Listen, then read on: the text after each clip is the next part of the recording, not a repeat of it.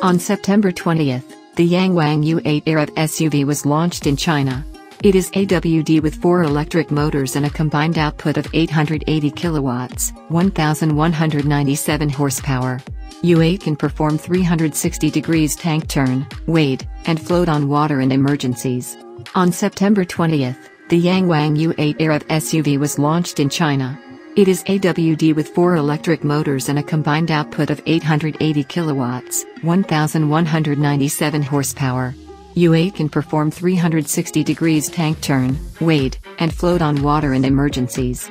The off-road master will hit the market later and has some extra off-road add-ons, like a tougher-looking front bumper, that extends towards the bottom of the car to protect against collision in the wild. It also features a snorkel and detachable roof rack with a small ladder on the side. U8 Premium Edition costs 1,089,000 yuan, $150k USD, making U8 the most expensive China's mass-produced electric car. Master Off-Road Edition pre-sale price wasn't announced yet but is expected to be the same. YangWang U8 is a giant SUV with dimensions L/W/H 5319/2050 1930ths of a millimeter and a wheelbase of 3050 millimeters. It is 502 millimeters longer, 137 millimeters narrower, and 39 millimeters lower than the Mercedes-Benz G-Class. As for the wheelbase, it is 160 millimeters longer.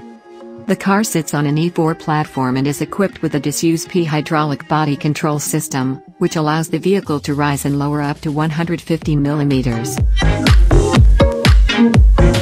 Despite such enormous dimensions, it is only a 5-seater, not offering a third-row option. The gross weight is 3,985 kilograms, and the curb weight is 3,460 kilograms, based on meet release data. U8 is an electric range extended vehicle, EREV, like Li Auto. It means it has an ICE that works as a power generator for the battery but isn't connected to the wheels. In this case, a 2.0 liters turbo powers a 49.05 kilowatt-hours blade battery with LFP chemistry inside.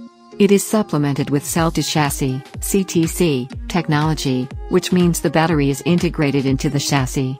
The range is 180 kilometers under CLTC terms, and the comprehensive range with a full battery and 75-liter fuel tank is 1,000 kilometers. ICE is mated with quad electric motors, each with a power of 220 kilowatts. Total power is 880 kilowatts with 1,280 Newton-meters peak torque. Top speed is limited to 200 kilometers per hour, and 0 to 100 acceleration is 3.6 seconds. According to Car News China information from sources familiar with the matter, BYD is also considering the all-electric version next year. That would compete with Dongfeng's all-electric off-road Beastam Hero 917. U8 supports DC fast charging up to 110 kilowatts, making 30% to 80% possible in 18 minutes. Its 6 kilowatts vehicle-to-load (VTL) discharge capability can power electronic devices for up to 25 hours. The silicon heart of YangWang's SUV is the NVIDIA Drive Orin SoC, with a computational power of 508 TOPS. 38 sensors feed it with input, including 3 lidars, 13 cameras, 12 ultrasonic radars, and 5mm wave radars. It supports L2 BYD's YangWang U8 performed 360 degrees tank turn on a narrow bridge. Inside the car, you find lots of Nappa leather and 6 massive screens, a 23.6 inches instrument panel for the driver, a 12.8 inches central control screen, and another 23.6-inch infotainment screen for the co-pilot. 2 more screens are for rear passengers mounted to the back of the front seats, and the last LCD is on the console between the rear seats. There is also a 70 inches augmented reality head-up display and 22 speakers from Dyne Audio. The U8 also features 3 smartphone wireless chargers and some not-so-common in-car tech, such as a thermographic camera and integrated satellite phone. Both versions of U8 have spare tires. Like every good off-roader, U8 can wade. The Premium Edition can wade in a maximum depth of 1,000 mm, while the Off-Road Master Edition can wade up to 1,400 mm thanks to the snorkel. When the waiting mode is activated, the vehicle will use its sensors to monitor the environment, water depth, wheel slip status, etc. The emergency floating mode is automatically activated when the car gets into depth over the limit.